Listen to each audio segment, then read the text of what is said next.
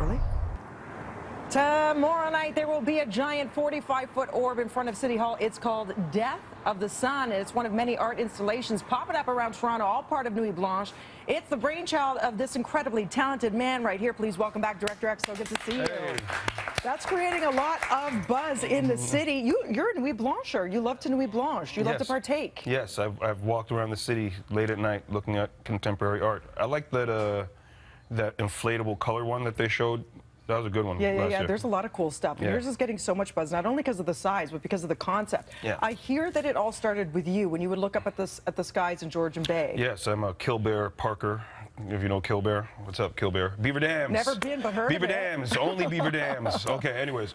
People at Killbear understand what I'm talking about. So, yeah, so I'll go there, clear skies, lay out, young kid, look at the stars, and get scared, actually. Like, it'd be just very like, whoa, that's a lot of, that's a lot. That's a lot of that. That's a lot of that, tiny. and here we are, teeny tiny.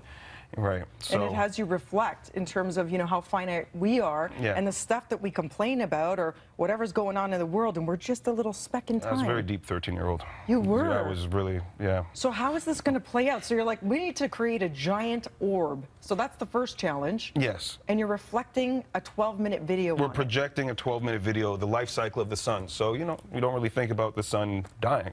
Yeah. Because we won't be here. It's going to take about 12 billion years. But it goes through a very interesting life cycle. It grows big, becomes this red giant from the yellow sun. It becomes this planetary nebula of gas as it sheds all of its fire. Then the white dwarf, just little tiny point of light. And then that white dwarf turns to the black dwarf.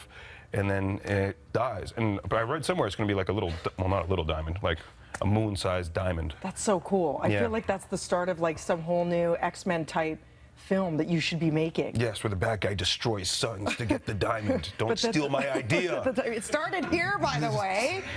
So what do you hope, because art is so subjective, which is what I love about something like Nuit Blanche. You get, you know, well-known artists like yourself and the not so well-known artists, and you just walk around and you're inspired by it all. But what do you hope people take away from something, even though it is so subjective? I mean, what I'm really hoping that people take away from it is that we're all here together. It's really a piece about how small we are and that we're on this little rock, all of us. So what makes it special about doing it in Toronto is that all the races, all the countries, the whole world is in the city, and we'll be at City Hall that night. Every nation in the world will be there, and hopefully when we all look at our dying father, we'll say, oh, I guess we're all related. I guess we hopefully get everyone back on track about this one little planet we got. Because we're not moving to Mars. We're not moving to Mars. Some people want to move to Mars. There's no special government space station. We got this planet. And we have to take care of it. We got to take care of it, bro. So you're an environmentalist at heart. Completely. I mean, and even if there was, y'all ain't going. We ain't. You know what I'm saying? It's Bill Gates and, you know what I'm saying, the Steve Jobs robot. The elite. You didn't know? Yeah, there's a Steve Jobs robot. Is there really? Totally. There better be. Or I'm disappointed in everybody. Listen, see Matt Damon? He couldn't even eat potatoes on Mars. That's all they have is potatoes. Yeah, it ain't happening, bro. We got this planet. We need to take care of it. We're here together. Absolutely. We can get back in line. Absolutely. And it's the only time you're going to be able to see the sun at night, which is so cool. Thanks to you. You're making magic. Boom. Tagline. Whoa, bro. I didn't even thought about that. Where are you going to store that giant orb when it's done? Like in front of your palatial? My mother's place.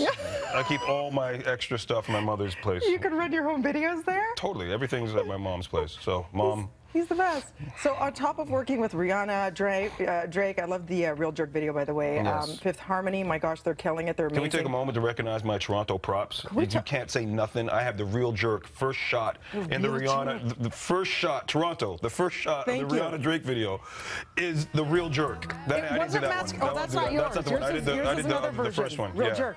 Yours is the amazing one, but props to them too. But I love that you did that because it's so often masquerading as Toronto. No, you owned the Toronto. Oh yeah, I embraced it. You embraced it. Did you get to eat any jerk chicken or any? Oh man, listen, I got free roti all the time. Bam. Speaking of free, tomorrow night, Nuit Blanche, partake everybody. It's free, citywide celebration of contemporary art, runs from sunset to sunrise. Like we said, it's the only time you're going to see the sun at night. Your future's so bright.